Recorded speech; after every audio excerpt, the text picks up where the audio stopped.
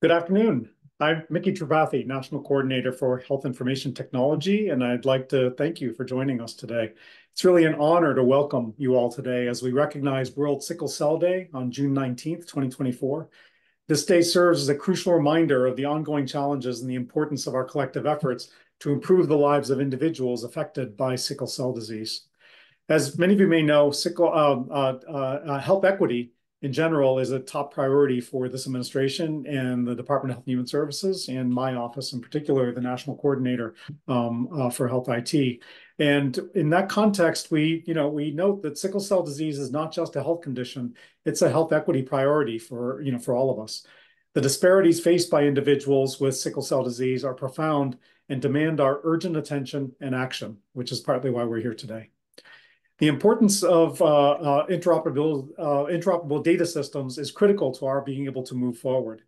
To address these disparities, we've got to be able to leverage the power of data interoperability across our healthcare delivery and human services system to best serve individuals with sickle cell disease.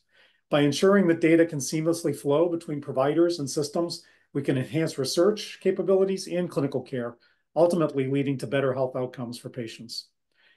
We have great gratitude for the ONC-OASH partnership, and going to provide a little bit of an overview of the US CDI Plus for Sickle Cell Disease project as well. I'm really thrilled about the partnership that we have between ONC and the Office of the Assistant Secretary for Health.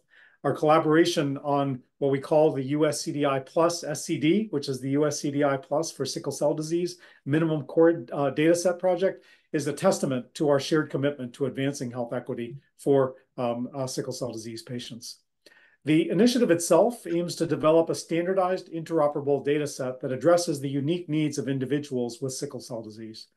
This project will not only standardize data collection and improve care coordination, but also pave the way for more robust patient-centered outcomes research, all based on the standards that we already require of electronic health records vendors and the providers who use those systems. So being able to say, let's build from that data, those data requirements that are already in place today, and add the additional data elements that are needed to support the specific needs of sickle cell disease, so that we can have better quality data and better ability to share that information in meaningful ways.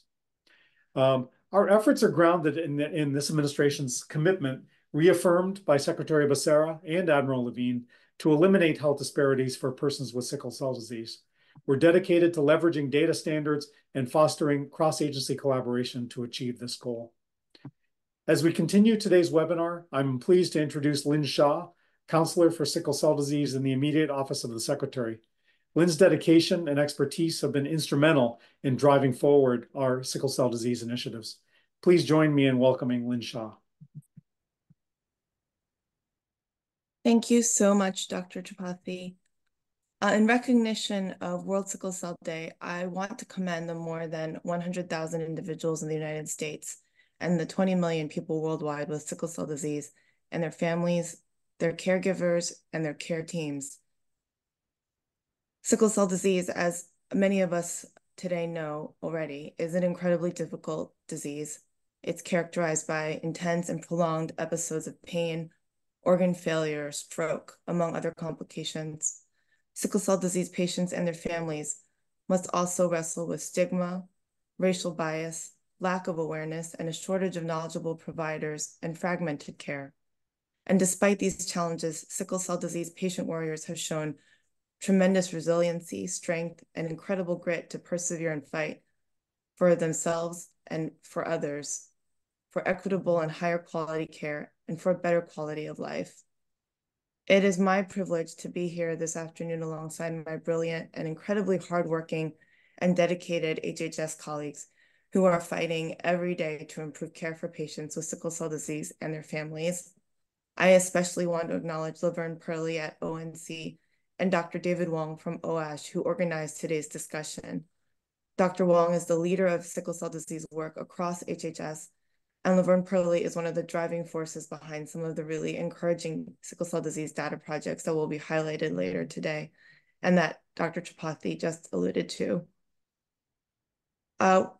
Dr. Tripathi, I just really want to thank you so much, you and your team, for your work on sickle cell disease data.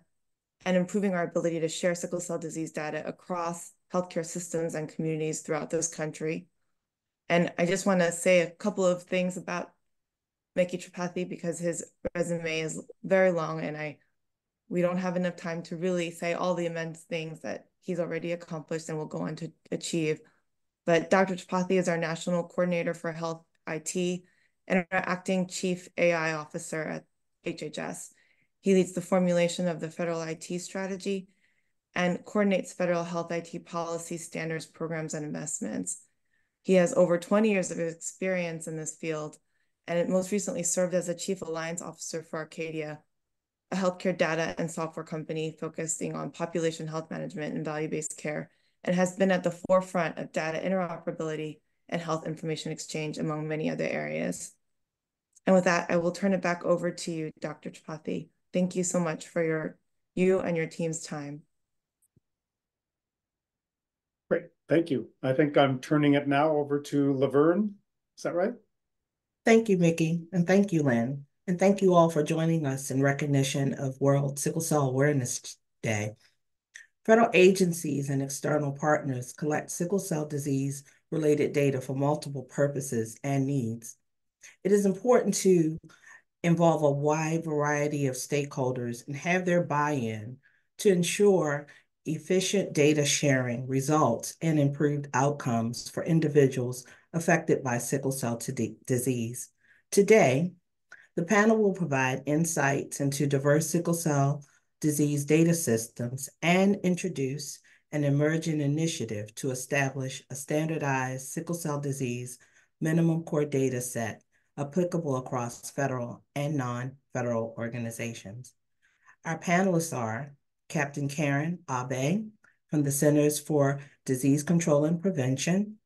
She's the chief of the Blood Disorder Surveillance and Epidemiology Branch, Division of Blood Disorders and Public Health Genomics, National Center on Birth Defects and Developmental Disabilities, and she will speak to us about the Sickle Cell Disease Data Collection Program.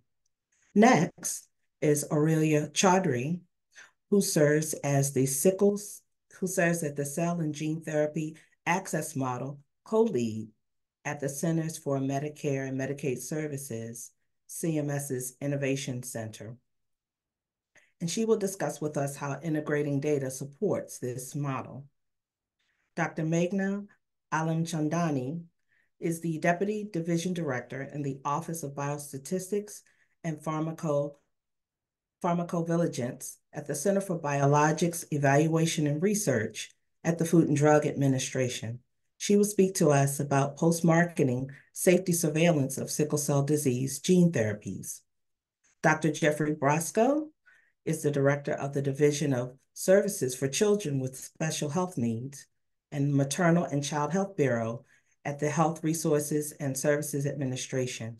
And he will share with us today the Globe and Regional Data and Discovery of the Granddad Registry and a newborn screening case study. And from NIH, we have Dr. Julie Pampinto, who serves as the Director of the Division of Blood Diseases and Resources for the National Heart, Lung, and Blood Institute.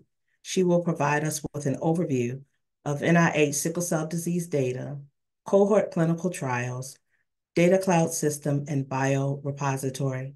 And we have my colleague, Liz Torrey, who is the branch chief in the Office of Technology, Standards, Care Coordination, and Collaboration at ONC. And Liz will share with you the new USCDI Plus Minimum Core Dataset project. If you have any questions for our panelists, we ask that you would submit them through the Q&A box and include your name and your organization. Captain Abe? Well, good afternoon, and thank you for allowing me to share about CDC's Sickle Cell Data Collection Program. Next slide.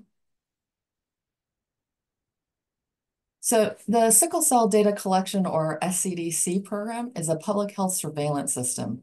We work with states to collect health information to study long-term trends in diagnosis, treatment, and healthcare access for people living with sickle cell disease.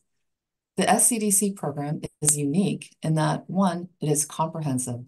The system links multiple data sources, and as you can see in the diagram, Sources such as newborn screening data, hospital discharge, Medicaid, emergency department data, birth and death, and clinic data, linked all together to identify everyone, the whole population, with sickle cell disease within a participating state. Second, it's longitudinal, following individual patients over time across healthcare systems. And finally, it is dynamic. New years of data are linked and new data sources can also be added. For example, during COVID-19, one state was able to access and link their SCDC data with their state's COVID registry. Next slide.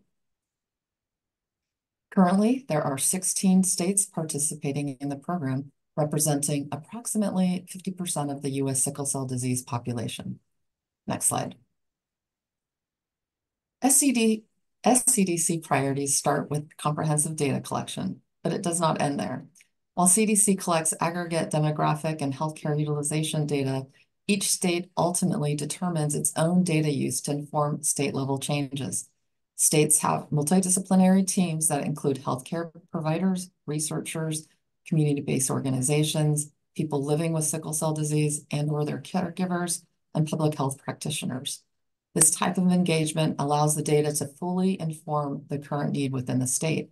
That information is communicated and disseminated widely to partners and/or state policymakers for public health decision-making. Next slide. How does this data to action look like? In California, SCDC data was used to identify the geographic location, healthcare utilization, and demographics of over 8,000 Californians living with sickle cell disease. They identified people living with sickle cell disease in specific counties that did not see an experienced sickle cell disease provider. And this information was shared with state policymakers to support legislative action to direct resources to establish 12 SCD clinics in geographic areas with the greatest burden. Next slide. In Georgia, SCDC data showed that almost 25% of newborns with sickle cell disease born in Georgia live more than an hour drive from a specialty clinic with daily service. As a result, Georgia is establishing additional care models such as strategically placed sickle cell disease clinics, telehealth services, and mobile health units. Next slide. And finally, this is an example of how states can work together. Early and consistent pediatric preventive services are critical to improve the health and quality of life for children with sickle cell disease. An analysis with SCDC data found that across 5 states, Medicaid insures more than 80% of newborns for at least 1 month in their first 3 years of life. This showcases the significant role Medicaid plays as a primary healthcare insurance provider and the opportunity for SCDC programs to work with their state Medicaid agency with potential for wider discussions to ensure early care initiation and implementation of recommended preventative services. Next slide. In summary, CDC's SCDC program is established, 1, to support the infrastructure for a surveillance system that collects data to inform healthcare practice and policies related to sickle cell disease. 2, to gain a better understanding of the healthcare and the health outcomes of all individuals with sickle cell disease, regardless of age, insurance, disease severity, or location of healthcare. And 3, to disseminate the data to help inform policy and healthcare standards that improve and extend the lives of people with sickle cell disease. Thank you.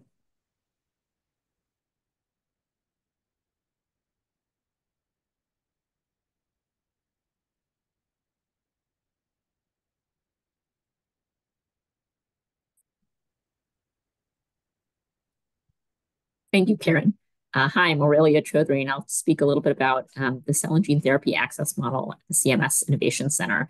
I'm so excited to be joining this group again. I had the privilege of attending the Data Roundtable a year ago when we were at the outset of working on our model. I'm so grateful for all the contributions that everyone here around the table and in the audience has made in helping us think about the use of data in our model.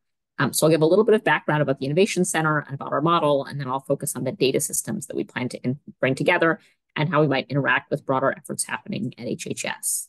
So for those of you who aren't familiar, Congress created the Innovation Center as part of the Affordable Care Act to test models or new approaches for paying for and delivering healthcare services. The purpose of the Innovation Center is to test care delivery and payment models that are expected to reduce program expenditures and preserve or enhance the quality of care for beneficiaries. One of those models is the cell and gene therapy access model.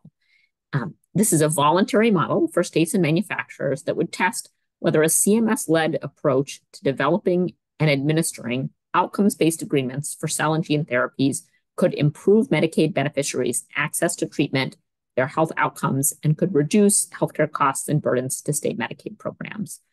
The first condition that the cell and gene therapy access model will be focusing on is sickle cell disease, which is why I'm here today.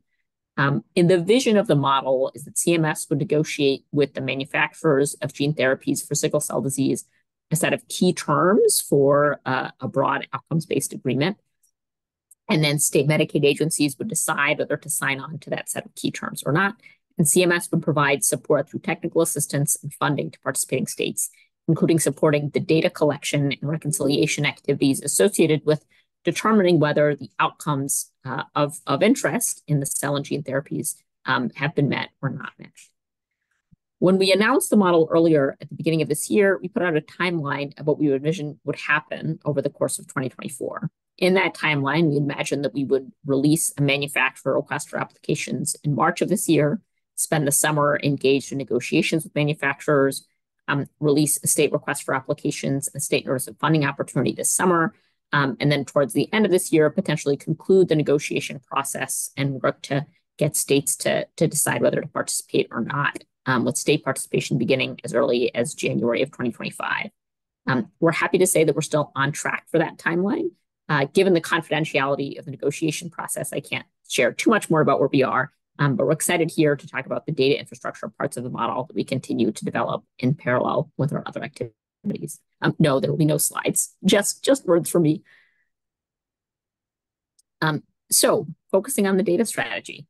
Under the vision for the model we've described, the key role for CMS is gathering, aggregating, and analyzing data to determine whether the gene therapies have been having the effect that we would hope they have in this population. So we've been invested in trying to understand how we can pull together the required data systems to make that happen. The kinds of outcomes we're interested in include things like reductions in certain kinds of healthcare utilization, like patients not needing to go to the hospital for vaso-occlusive crises, or not needing certain kinds of disease-modifying interventions, some of which we might be able to capture from claims data. Measures like lab values, right? Are we still seeing hemolysis happening? Are we seeing an improvement in the share of non-sickling hemoglobin? And patient-reported outcomes. Are we seeing patients reporting reductions in pain, improvements in fatigue, improvements in their ability to live their lives? And the process of figuring out which outcomes we're going to be tracking, which of those might have a payment, is going to be a balancing act around what manufacturers are willing to contract around, what's feasible to collect and administer, and what measures the outcomes that really matter to patients and to participating states. We're really fortunate here to learn so much from the people present about the data infrastructure that already exists, including efforts by our friends at CDC, HRSA, and FDA, as well as by the patient registries that have been operating this space, including those managed by CIBMTR, the Center for International Blood Marrow Transplant Research, the National Alliance for Sickle Cell Centers, and the American Society for Hematology. We're actively working on finding ways to partner with these various data systems and to create ways to link external data like patient registry data or patient surveys with claims data so that we can generate a holistic picture of what's happening to patients following gene therapy. We're currently in the process of exploring ways to use privacy-preserving record linkage tools to help in creating that integrated picture of a patient. And we've recently completed the procurement of a vendor to help us do that. We remain very excited about the HHS effort to create a minimum core data set for sickle cell disease, as the use of a core data set that's got consensus across relevant stakeholders will make our efforts in linking together that picture from different sources more fruitful. So we look forward to continuing the conversation and lending our perspective where we would be helpful. Thank you.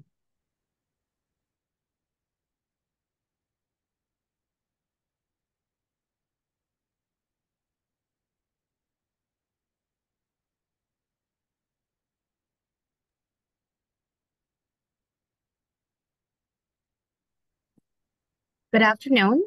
My name is Meghna Alimchandani. I am from the Center for Biologics at FDA. I work in the group that conducts post-marketing safety surveillance for CBER biologics, including the sickle cell disease gene therapies.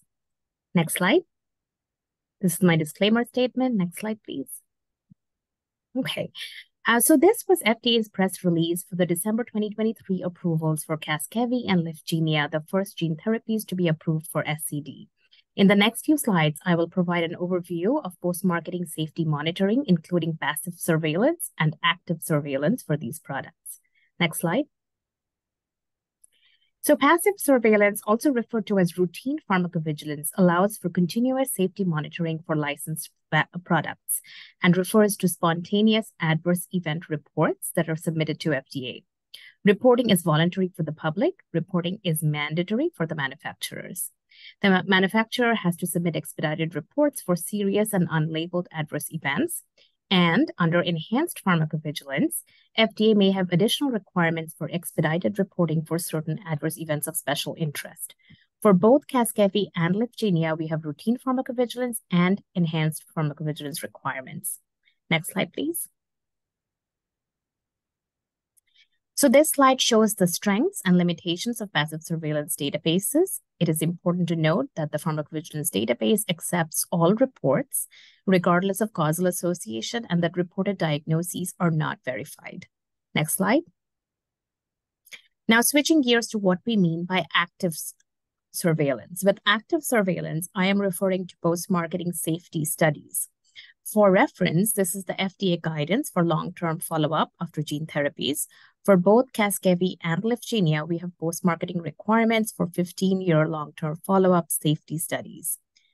So in the next few slides, you can go on to the next slide, please.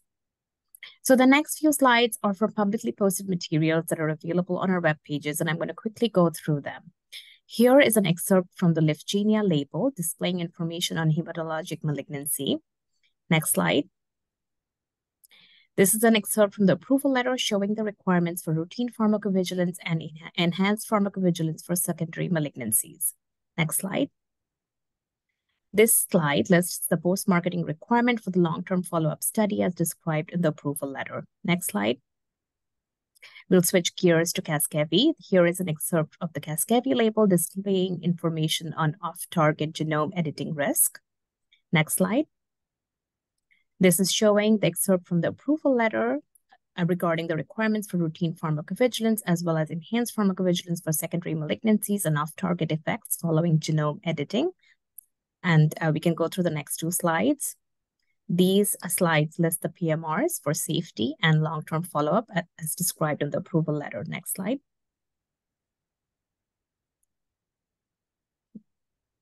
So in summary, post-marketing surveillance includes many approaches, including passive and active surveillance.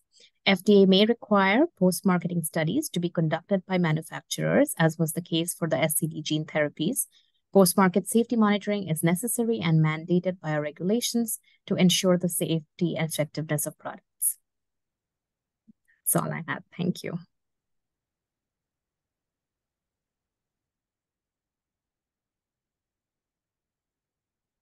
Next slide, please.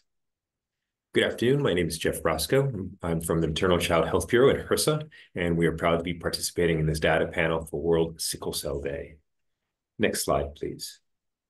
So HRSA funds a network of clinical centers. These are university centers, hematologists across the country in 5 different regions. And the goal of these centers and all of their satellite clinics is to ensure that every person with sickle cell disease has access to high-quality healthcare. So these are clinicians across the country working together to try to improve outcomes for people with sickle cell disease. We also fund a complementary set of community-based organizations. There are 25 of them around the country, and they are responsible for trying to address social determinants of health and health-related social needs so that people with sickle cell can actually get to these clinics and take the medications that they need and get the care that they need. Next slide, please. Now, our grantees have put together this multi-site clinical registry. So again, these are specialists in sickle cell disease, and they now have 52 approved clinics, sites across the country, and they are enrolling people with sickle cell disease with their consent. And there are more than 4,000 patients already enrolled. And this provides a real wealth of data on both the clinical and the other health-related outcomes, such as pain and fatigue. This information is used to improve the quality of care and outcomes for people with sickle cell disease, and also is allows for dramatic improvement in clinical research because we can understand exactly what's going on and what's working for people with sickle cell disease. Next slide, please. Separate from that, I'd like to present a quick example of how one state has been able to integrate different data systems at a public health level that also improves outcomes for individual people. This is the Connecticut Newborn Screening Network, and you see 2 stars where the 2 main children's hospitals are. That's Connecticut Children's and Yale Children's Hospital. Next slide, please. And the way the system works in this HRSA-funded network is you'll see in the bottom right-hand corner the Department of Public Health. This is part of the Connecticut state government. And I think, as you know, pretty much every child in this country is screened for sickle cell disease and 35 other conditions. And any child that's found positive for any of these conditions those information is then shared with the contractor at Connecticut Children's Hospital. And they use the electronic health record EPIC, which is used at Connecticut Children's and at Yale. And what happens is they've created an instance of EPIC that allows them to create registries, and not just for sickle cell disease, but also for hypothyroidism, for other conditions that are captured in newborn screening. And they can then use data, they can use this instance of EPIC to link to other data sets across the country, across the state, including at Yale, but also some primary care clinics that use EPIC, and then use Care Everywhere to bring in other sorts of information. And as you can see in the top right, they also connect with immunization registries. Next slide, please. For sickle cell in particular, they use the practice guidelines that many of us are familiar with. So they focus on things like transcranial Doppler and hydroxyurea and penicillin, the kinds of things we know that saves lives and improve outcomes. Next slide, please. And then created these registries, as I mentioned before. And here's just a snapshot of what it looks like at the patient level. So if you're a doctor or a nurse practitioner or other healthcare clinician, you can see right away whether this child that you're seeing, as it is right now for children up to age 4, you can see right away what labs they've had, what work they've had done, and what needs to be done, what might be missing. Next slide, please. And then at the clinic level, you can see all of the patients in that particular clinic or all of the children that a clinician's taking care of. And the names are blocked out, but it tells you where they are up to date on what they're missing so that you can make sure that you can follow up with any child who's missing out on any of these key care guidelines. Next slide, please. And then at the state level, you can see that the state Department of Health grantee is able to monitor across the entire state how each of these programs are doing. And so the hematology group is in the bottom right-hand corner, but of course, they're looking at all the newborn screening outcomes. Next slide, please. And this is just some data that was recently published by this Connecticut group on the Newborn Screening Network. And what it shows is how well children are doing with staying up to date with these health guidelines. So getting penicillin, transcranial Doppler, hydroxyurea, and so on. And you can see in the bottom in red is the legacy cohort. And they are somewhere in the range of 50 to 60% of children are getting the services they need. In this newborn screening network that I just described, you see that over the last couple of years, 80 to 90% of children are getting all the services they need. So this is a very clear example of how sharing data across an entire state between public health and clinicians has allowed the system to say, who are the folks that are getting care, who's missing care, and how do we improve it? It's a good example of how interoperability of data has led to real improvements at the individual level. Next slide, please. If you'd like to learn anything more about it, please let my colleague, Mandy David, or I know about that. Next slide, please. And to learn more about HRSA, here's some more information. Thank you.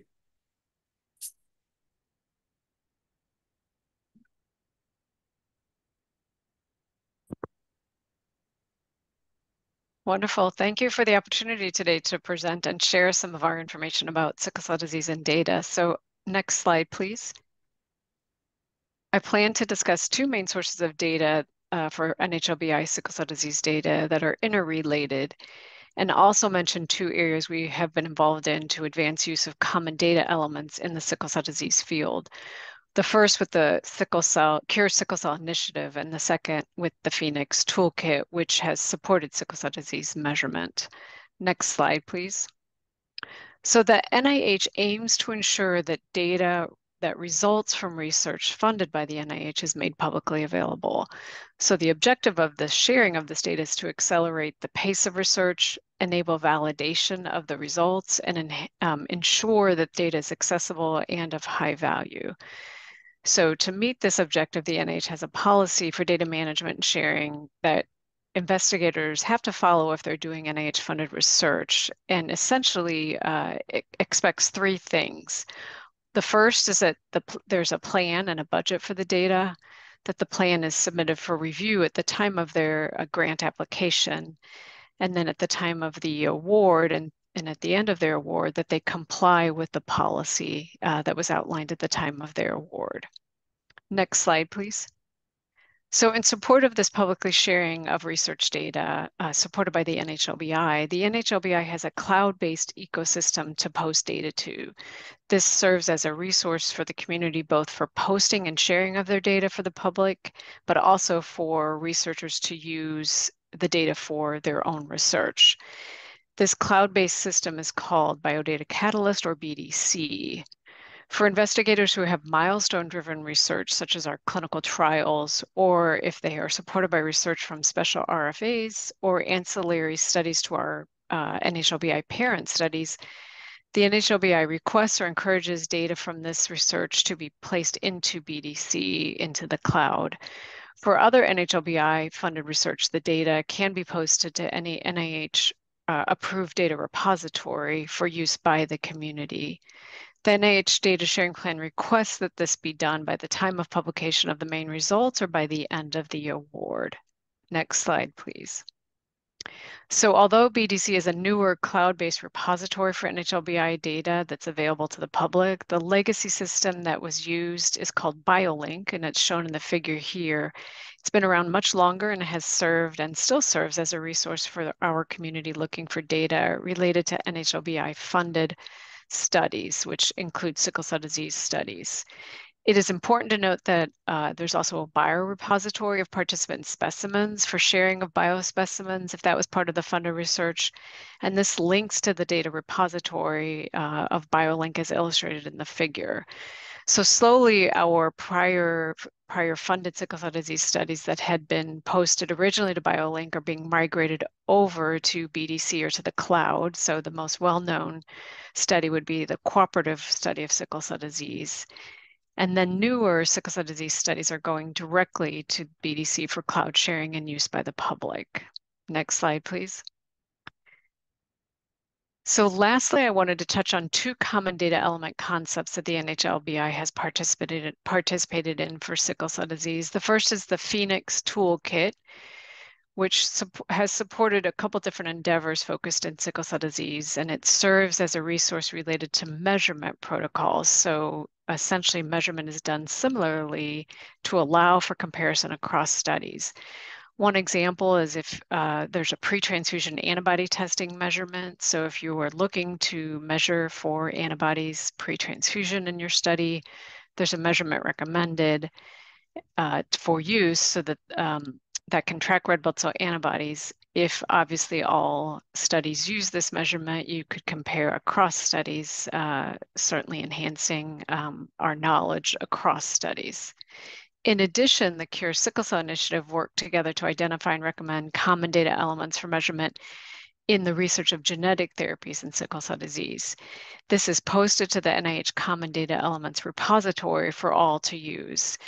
An example of what this serves is if you want to measure, for example, pain impact after cell and gene therapy, the initiative identified and recommended use of the adult Ask Me tool in pain impact domain to be used for this outcome. Next slide, please. Thank you for your attention. That is all I have. Thank you. Thank you all for your presentations. Liz will be next. Good afternoon. Oh.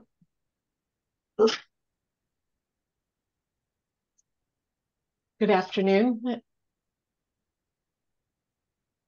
So I'll just go ahead and talk while the camera switches over. I am pleased to be able to share an update around our new USCDI Plus initiative for sickle cell disease, led by Laverne Purley, and I am supporting her in that. Next slide, please. Before I go into the details around the project, I want to give a little bit of background and history so that we all understand where this is coming from. So next slide. the USCDI USCDI provides the background and backdrop for USCDI Plus. It was a new standard established by the ONC in the 2020 21st Century Cures Act final rule, and has been updated in our rule released in December, the HTI-1. It sets the floor and minimum data set required for interoperability. It's all about the data that gets exchanged between EHR systems and receiving systems, wherever they may be. So it defines required data elements and vocabulary standards. It's agnostic to format, so it can be used in multiple ways. Within healthcare IT, we do see that in a couple of different ways. And it focuses on patient access and care coordination use cases. We update it on an annual cycle. We are currently reviewing draft V5.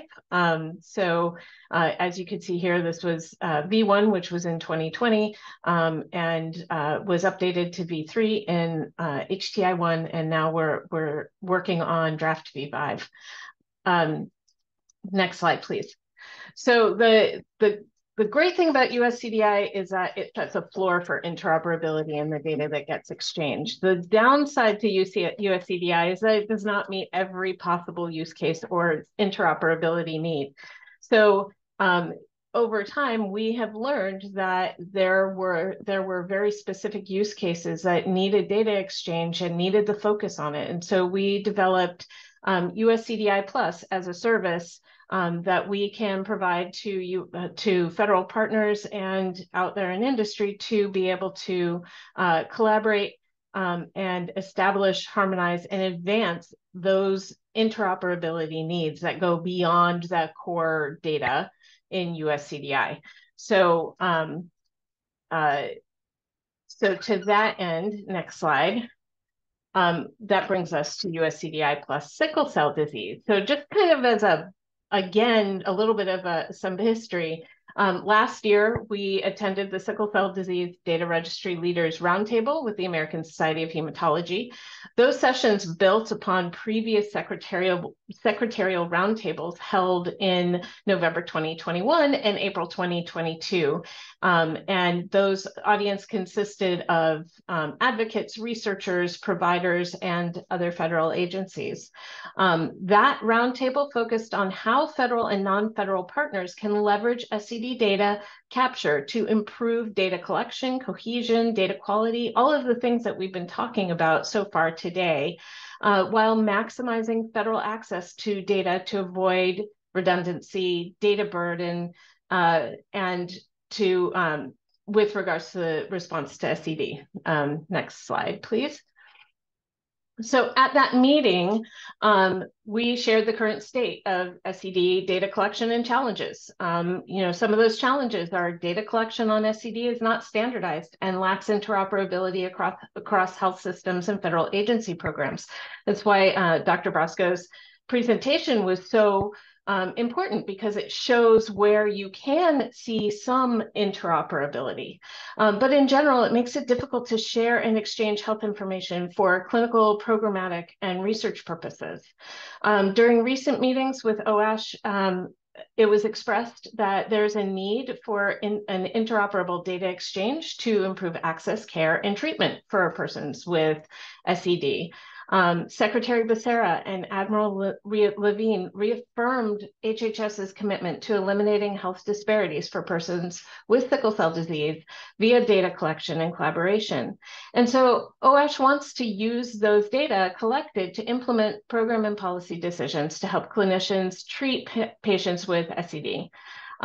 So the decision was then, we agreed on to develop this core data set around around sickle cell disease to meet those data requirements.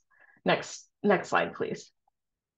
So in developing our project plan, we were able to submit, and we were awarded a Patient-Centered Outcomes Trust Fund award to build this and strengthen the data capacity for PCOR and comparative clinical effectiveness research.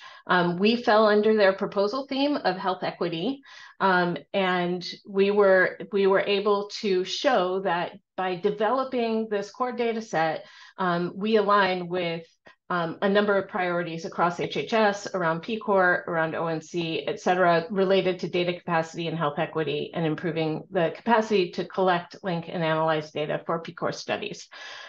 Next slide, please.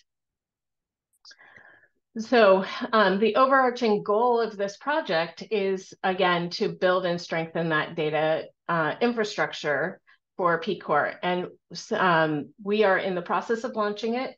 And I just want to share, I know that this was really technical, but I also want to share that, part of the way we do this is incorporating voices from perspectives everywhere that data are collected and data touch lives. So that we talked about providers, we talked about researchers, but that also includes the voice of the patient warrior. And I think that we need to make sure that that's reiterated, that it does mean that we need to incorporate all the voices along the data journey. So next slide, please. So from an impact perspective, we want to prioritize and modernize the SCD data collection, implement program and policy decisions to help clinicians treat sickle cell disease, improve data quality, care coordination, and collaboration, reduce health disparities with improved data collection, increase opportunities for interoperability between systems for real-world evidence and SCD research, maximize federal access to data to avoid redundancy and reduce data burden. Again, I want to reemphasize hearing the voices of all points of view across the data journey. And in closing, we can address the current challenges by doing this. So we're really excited to be doing this project and really excited to share future updates as well. Back to you, Laverne. Thank you, Liz. And as you have shared, it is very important to include the warrior voice to help ensure that the data we collect best address the community's needs. And so my question for the panelists today is, how is the warrior voice incorporated to inform your sickle cell disease data systems? And I'd like to start with Dr. Pinto with this question. Sure, yes, thanks for that important question. So two different comments in this from the NHLBI. One is that we do collect patient-reported outcome information using validated forms. So the example would be the Sickle Cell Disease Ask Me tool, right? So one of the cohorts involved in monitoring our cell and gene therapy, the clinical trials monitoring cell and gene therapy, that's one measure that can be used to bring in the patient voice. The patients are reporting on how their life may be impacted by treatment, for example. And that's a common way. And I think a couple of the speakers brought that patient-reported outcome measurement tools as one way to bring in the patient voice. And that can also be brought into the medical record and then be shared. The second is the Cure Sickle Cell Initiative that I mentioned regarding developing common data elements. Individuals living with sickle cell disease participated in that initiative and continue to participate in the Cure Sickle Cell Initiative and are part of a community input panel that give us input on a continuous basis. So two illustrations. Thank you. Dr. Brosco, did you have anything you wanted to add about this? Sure. A couple of things. One is for Granddad, and that's the patient registry that I talked about that's at dozens of clinics across the country. I was speaking with Sophie Lanskron, who's one of the founders of this, and she described in great detail the consumer advisory group that's made up of warriors and family members, and described how their input has been essential to deciding what are the key elements that need to be included. So I think that's a really good example of how, from the very beginning, this network, which improves quality and helps with research, is designed around what people with sickle cell disease think is most important. And just one other comment is regarding the Connecticut example I gave you, which is more of that public health surveillance approach that includes some voices from particular people, is that the electronic health record they're using allows them to send out questionnaires to individuals that said, things like about quality of life, child development, connection to school concerns, and so on. So there are ways to collect that data that's built into the system. So one example I gave you how the patient voice is included in all the thinking about it, but then the second example is how it can actually be integrated into the data system. Thank you. Thank you. Meghna, is there anything you wanted to share?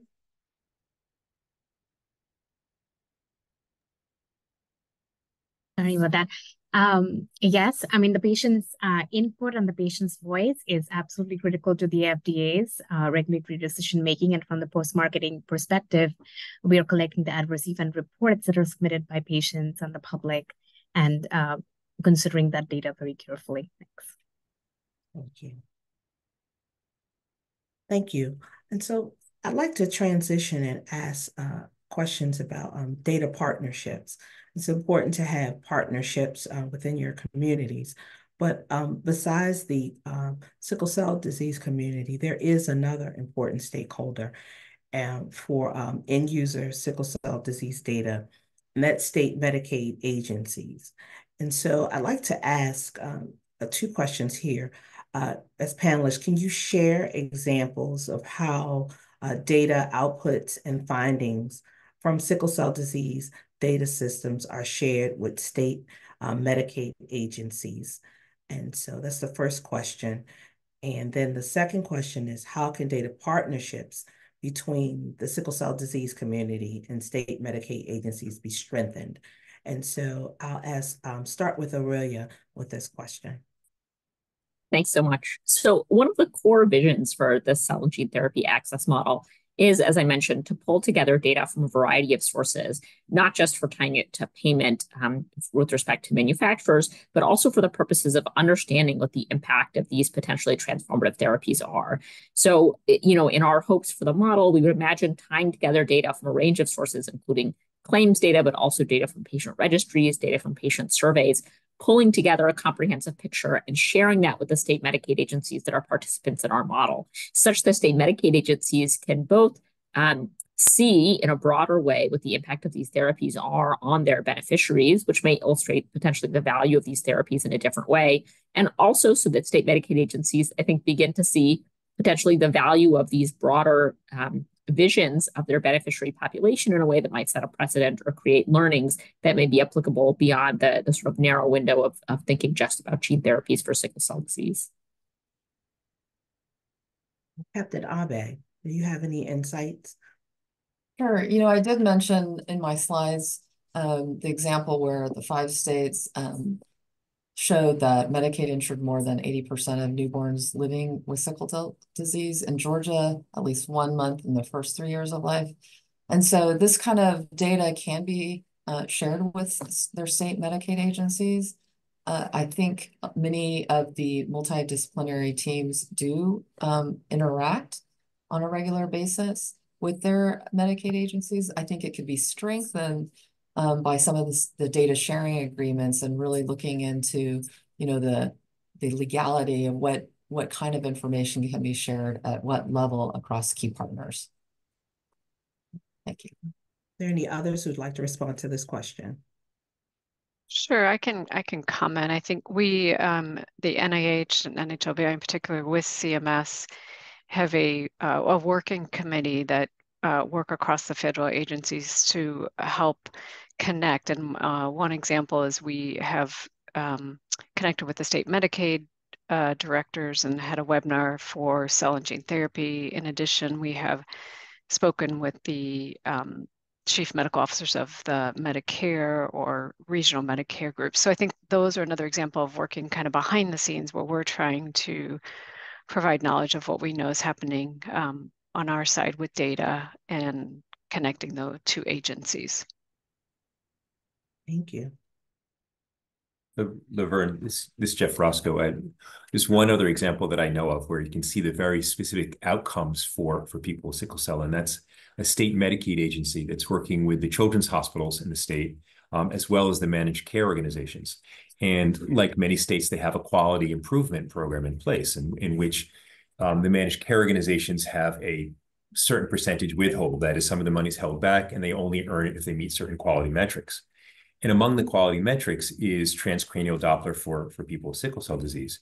And so among those providers and those hospitals and institutions, they're working really hard to make sure that every person gets the transcranial Doppler at the right time in order to earn their quality withhold. And so hearing some of the stories, you hear things like, well, as we looked at it, we realized if we have the ultrasonographer scheduled who can do that kind of transcranial Doppler on the same day that a person's actually coming to the clinic, that would make a huge difference for the family and improve outcomes. So I think it's one example of how when you have the right data in the right place and the right incentives in place, you can actually improve the quality of care for people and just make it a better experience. Thank you. I do have a couple of questions that have come in from the Q&A. Let me start with the first one that we received. It's from Tanika Hoffman, and she is representing the Sickle Cell Coalition of Maryland. And her question, she says, will there be funding to help post-transplant patients navigate social issues after gene therapy, such as support for missing time off from work or school, for example, or those needing long-term mental support? Will the community-based organizations be responsible for walking alongside post-transplant warriors? So I'm happy to take that question first, although happy for others to chime in as well. So, going back to the theme of incorporating the voices of patients with sickle cell disease, sickle cell warriors, in the work that we do, one important theme that's come out from the work that we've done listening to patient voices has been understanding that the post-transplant journey is a challenging one and one that will require continued care and support along a bunch of different dimensions, including the psychosocial dimensions. That's why, as we have drafted the model, we're including as part of the model a notice of funding opportunity for states, which we plan to issue later this summer, which will support states in coming up with innovative solutions and ways to support the community and ways to support patients both on the front end and the back end of transformative therapy. So we look forward to being able to share more about that later this summer. But we are well aware of the issue and very thankful to some of the voices here. I see some of the beneficiaries and clinicians that we've spoken to on this call for raising the importance of this issue. Thank you. Another question says, how is reproductive health issues in women and girls and other genders captured in the data collection? This would include pregnancy outcomes, menstrual issues, and hormone therapies.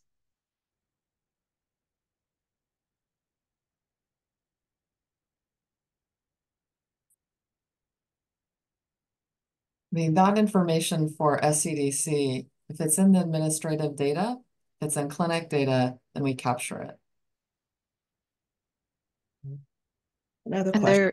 I'm sorry. And I can add a little bit to it. Depends on the study, but for example, the Sickle Cell Disease Implementation Consortium, which has continued on as a natural history data resource as a comparative arm for curative therapies, that collects some information. I don't have the details, but there was a publication in 2022, for example, about pregnancy outcomes in women taking hydroxyurea. So I know that there is some reproductive health information, and there is a website that can detail some of those case report forms, but that's just one example of another study collecting some of that data that's relevant.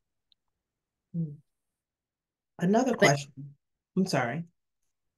I was just going to add that some of this information can also be collected in the post-marketing safety studies as well. Thank you. See, another one that's come in, it's asking, can the registry be used to inform local direct service agencies of the number of patients in their area?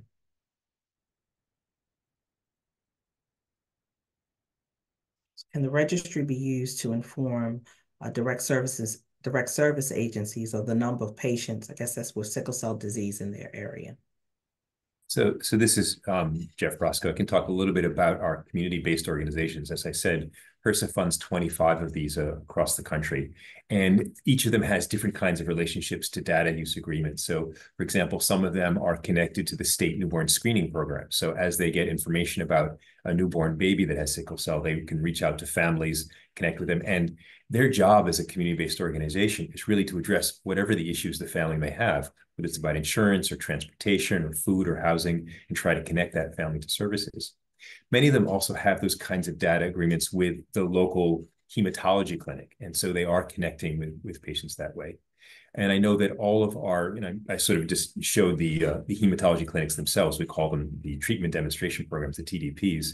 They also work either with these community-based organizations or with others, and so with social work departments. So for all of their patients, they are thinking about what are the social and political and economic issues that their patients are facing and try to connect them to services. So the short answer is yes, but it's not a perfect system across the country. It's a little bit of this works here and that works there. And I would probably follow up and say the same thing as Dr. Brasco, that, for instance, another example from one of our states in Michigan, when they linked all their data sets, they found 5 times more the number of sickle cell patients that were living in the state. And so they were able then to use that to identify patients that were eligible for care and do a reach out. Someone is asking a question. I've complimented you. They said these are excellent presentations, and they're asking for opportunities to comment and opportunities for a partnership. And the organizations are H3 Africa, Data Science Initiative Africa, Sickle Cell in Africa, and GGTI, Sickle Cell in Africa. And we will have opportunities in the future for listening sessions, and we will plan those accordingly and share that information via the same mechanism so that you will have an opportunity to provide some input in the future as we go along with the program. And my last question for the panelists, it says, how can interoperability help improve access to care, treatment, and coordination of services for persons living with sickle cell disease? And this is panelists and any of our other HHS speakers that were here today. I can start. I think data, especially data that's linked from care encounters through the electronic health record, especially across systems, can be pretty invaluable for the individual living with sickle cell disease, because then that brings knowledge for all of the individuals taking care of them without the hurdles of not having that data available across systems, right? So I think it decreases some fragmentation of care and also brings increased knowledge as a population level view, trying to better understand where do individuals live, where do they receive their care, and what are their care outcomes, treatment and outcomes. And this is Jeff. I would just add that in some ways it's exactly what Liz was describing about their model, right? So you can imagine if, as a clinician, you're able to know what's happening with the patients that you're taking care of, but you could also connect sort of horizontally, directly with families and with social service agencies.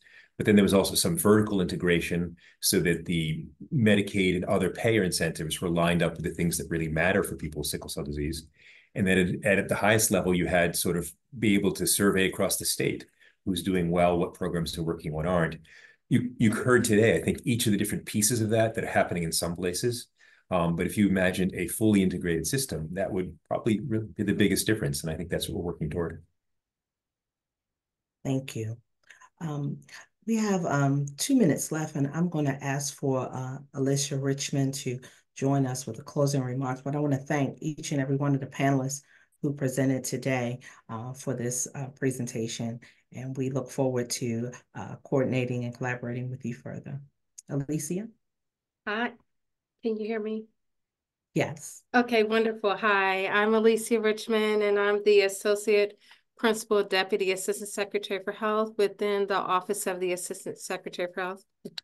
So I just want to say thank you. On behalf of Secretary Becerra, Admiral Levine, and myself, We thank you for participating in this panel for World Sickle Cell Disease Day.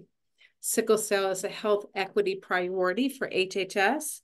And as you heard from today's panelists, there is power in cross-agency collaboration and coordination and aligning health data systems for better care, coverage, treatment, and sickle cell disease research.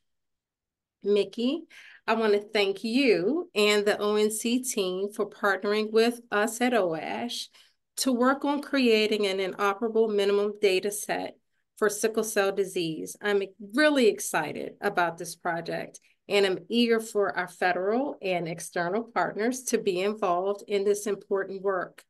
When I first started this piece a year ago, with Laverne, it was a question of, well, what's needed? What is the data saying? And it was clear at the onset, this is what is needed, this project, us having an interoperable minimum data set. And so again, that is why I'm excited about this, this partnership. And so to that end, I want to thank our HHS Optiv lead, our agency leaders and stakeholders. Working collectively, we are better able to make a significant impact to improve the quality of life and well-being of sickle cell disease warriors and advocates. And so for that, for all of you, I say thank you for joining us today and know that there is more to come. Thank you, Alicia. Next slide. So for additional information from ONC, you can contact us via phone or through our Health IT feedback forms. We have the links here. We have a Twitter page, LinkedIn page, and a YouTube page. And for today's presentation, it will be available on the HHS YouTube page, so you can watch the recording. Thank you again for your time.